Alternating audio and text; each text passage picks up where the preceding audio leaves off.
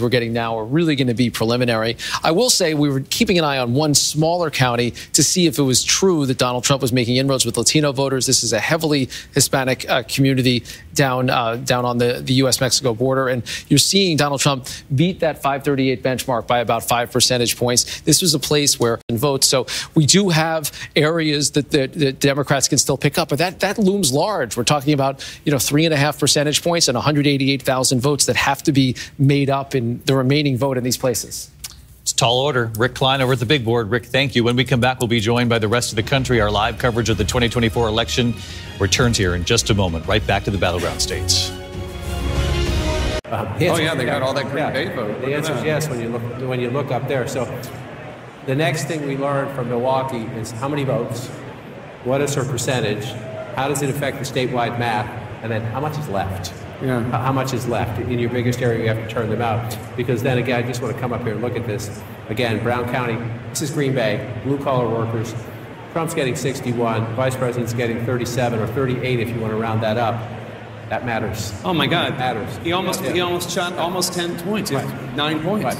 In a battleground state, he's up and she's down. In a place where if you're the Harris campaign, the Biden campaign, you're not going to win here. You're not going to win here. But if you make it that race, if you make it that close instead of that close, you get a better result, period. It's simple math. Let's go on to the third of the blue wall states, Michigan.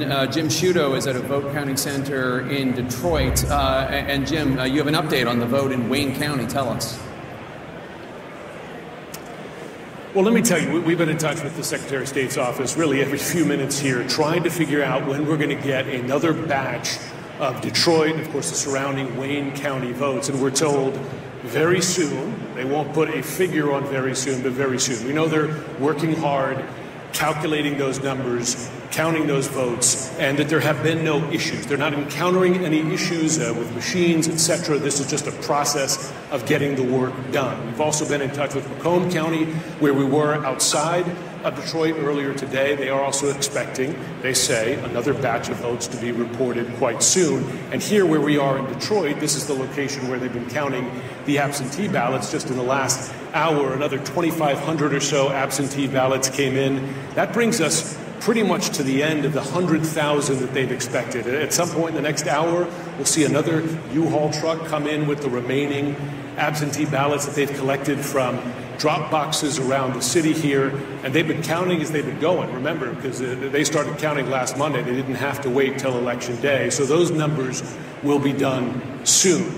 I will say the Secretary of State told me earlier this evening that she's moving up her expectation that by midday tomorrow they could report final unofficial results, saying she believes they might be able to do that tonight, perhaps after midnight in the next couple of hours. But of course, they'll have to get those Wayne County numbers done first. And I should note, the Secretary of State just walked in here to monitor the counting of those absentee ballots, as she's been doing at precincts around the state. All right, Jim Sciutto, thank you so much. Jim Sciutto in Detroit. I mean, John, it's 2024. They only have 16% reported in Wayne County, home of Detroit. One of the things you look for in life are consistency. Death taxes, Wayne County comes in late. Wayne County, Gary, Indiana, they're consistent. This is my 10th presidential election, and it's the 10th time you've been counting late in the night, and you're saying, hello, Detroit, hello. Yeah. It's the way it is. But, you see the Secretary of State's there, Jim is there. Again, that's nothing nefarious. It's just inefficiency, to your point about that we live in the technological age. And Jim just said, they changed the law in Michigan so you could count some of the early votes. It's totally cool to rent a car, a house, or even this. So why not rent the stuff you need for your home, too?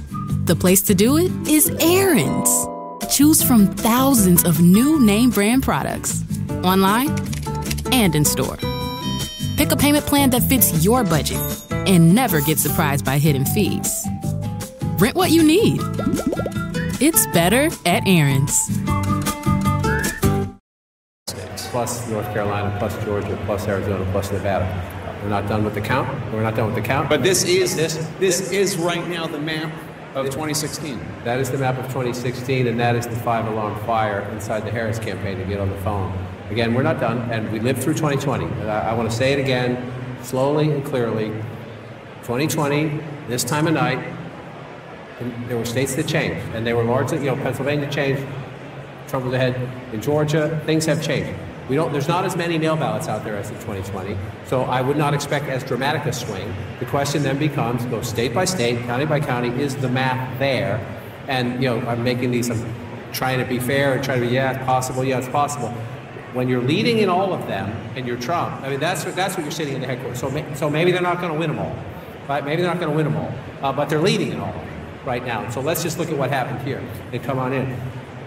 Number one, it's the small rural counties. When they fill in again, you say, oh, that's not a lot of votes. Well, that's a lot of votes when you have it there, and then you have it here, and then you have it again here.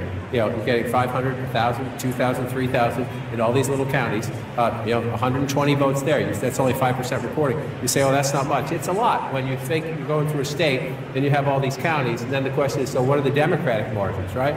You've got 83 counties in the state of Michigan. So 56%, we're about halfway through in Kent County. It's the Grand Rapids suburbs, and she's running a little bit ahead of the president there. But Jake, the big question in Michigan is, when do those Wayne County votes come in, and what do they do to the statewide total? All right, John, well, CNN has a major projection. CNN projects that Donald Trump will win the state of North Carolina. This is the first of 7 battleground states that we're keeping an eye on, and we are calling it for Donald Trump. What does that mean for the electoral count? Donald Trump now has 227 electoral votes. Kamala Harris has 153. 270 are needed to win. Let's go to Trump HQ in West Palm Beach, Florida, where we find Caitlin Collins. And Caitlin, CNN is now calling North Carolina for Donald Trump. This is the first of 7 battleground states that the campaign is watching with eagle eyes. Yeah, Jake, remember when I told you a few hours ago that it was going to be seen as a gut check for the Trump campaign? Listen here, it's a bit of a delay, but your call is playing right now over the loudspeakers in the room, Jake. You can hear the party here, the partygoers gathered at the convention center here in West Palm Beach cheering as your call is coming on the screen. They have been glued to CNN for the last several moments, watching John King at the map, going over each of these numbers. But North Carolina is an important benchmark for the Trump campaign because they were watching it to get a gut check for how they believed the rest of the evening could go. And I can tell you that what I'm hearing from Trump campaign sources is they are increasingly confident as the night is going on, still not certain, of course, watching those very important blue wall states and to see what they look like. And so that is going to be the big question here as they continue to keep an eye on Pennsylvania, on Michigan, on Wisconsin as this is moving forward. Jake, I will tell you that we're seeing more people from the Mar-a-Lago party come over here to the Trump headquarters where this party is going to be held. But also, some Republicans are flying into Palm Beach. We just heard from House Speaker Mike Johnson, who was watching the results come in with his constituents back in Shreveport.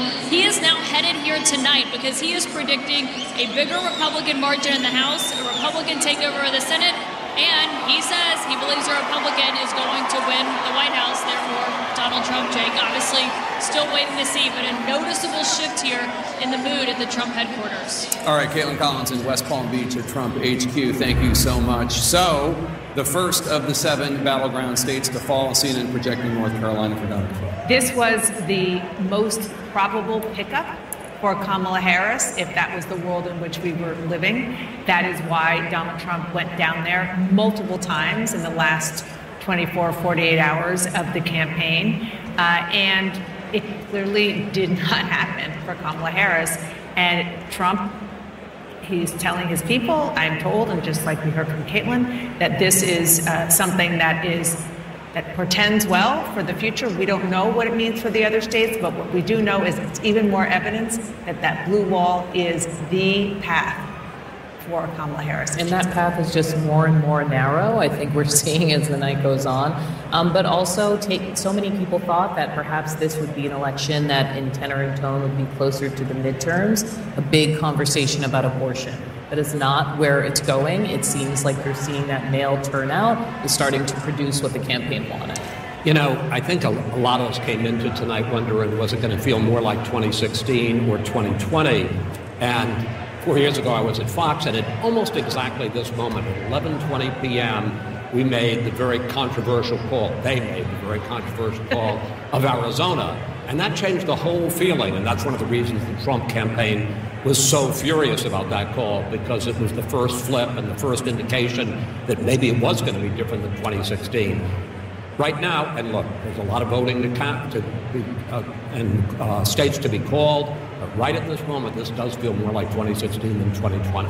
It is interesting, and yeah, and then the fact that we're calling it at this point is also significant, because I don't think North Carolina was called last time 4 years ago until maybe a week after the election, or it was certainly after Pennsylvania. Pennsylvania came on Saturday. I think North Carolina was Sunday or Monday.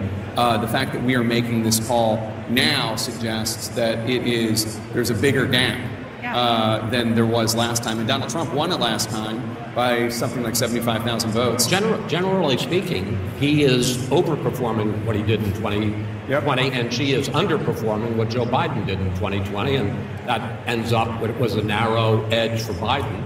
Is at this point, we have to condition it, a narrow defeat for Harris. And the thing about North Carolina, and John has been talking about this and will do more at the wall, is you do have kind of a sense of the country in the state of North Carolina, in that there are growing minority populations, and there is a growing sort of suburban, maybe more moderate population in and around the big cities.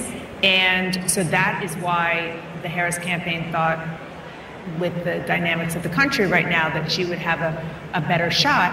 But look, the headwinds of the economy, the inflation that people are feeling, the difficulty in their everyday lives. Yeah, she could not outrun that Biden economy. Yeah, and the economy, Chris, that is what people are feeling every single day. I mean, we were talking earlier about whether or not the sort of women and the idea of this being the first post-Roe presidential campaign was going to supersede how people felt when they were buying eggs and milk